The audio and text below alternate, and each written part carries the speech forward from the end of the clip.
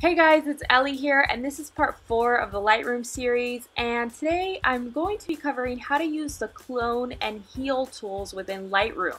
So these tools come in handy when you want to remove something quickly from your photos. I even use it a lot for some light retouching as well.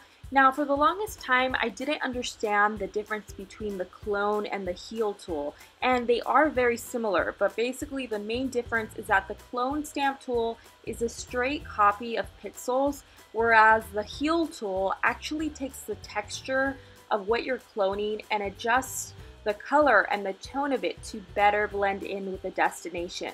Now, let me just show you what I mean here. Okay, so this right here is the clone tool. Now, if I click on it, I'll see a little panel that pops up with the clone and heal options. Okay, so I'm going to click on the clone tool first, and I'm going to go ahead and click on the area that I'd like to retouch a bit, and then it's going to give me its recommendation of what it thinks will best fit there. However, I find that this is rarely accurate, so to move it, just click on it and drag it.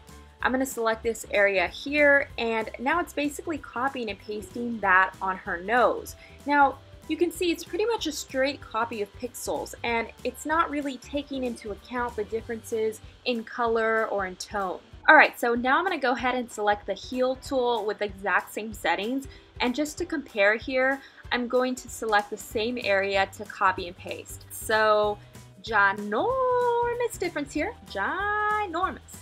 I don't know why I'm using that word, but I like it. Ginormous. Ginormous difference here, as it took the tone and the color of the destination into account to try and better blend it. Okay, so I'm just going to go ahead and do some quick retouching here to give you a better idea of how I would use this. And I'm using the heal tool, so it's recommending this area, but I'm just going to go ahead and drag it over here. I would usually take my time with this, and it's probably going to look a bit sloppy since I'm doing this so quickly here, but you get the idea of how this can be used to really easily clone out or retouch something. Okay, so here's the before and after. And now I have this photo here, which I'm going to go ahead and reset, and I want to remove these lights. They're pretty distracting. So I'm going to do this using the heal tool, and I'm going to select this area here and play around with my opacity and my feather so that the light doesn't seep through and show at all anymore. Alright, so that looks pretty good. Let me just go ahead and try it with the clone tool to compare here. Alright, so that does not look as good. Big difference with the color here. So I'm just going to go ahead and reset this and use my heal tool to remove both. And there we go.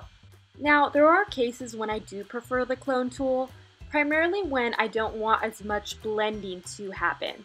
So let's say on this photo that I want to go ahead and add more leaves on the ground.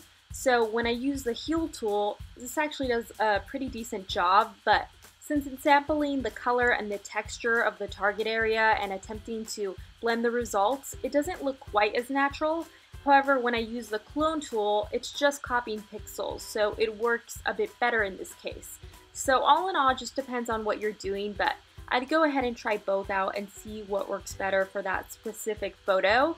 And I think that covers it. If you enjoyed this video, please be sure to give it a thumbs up. I'd appreciate it, and have a ginormously great day, guys. Take care. Bye.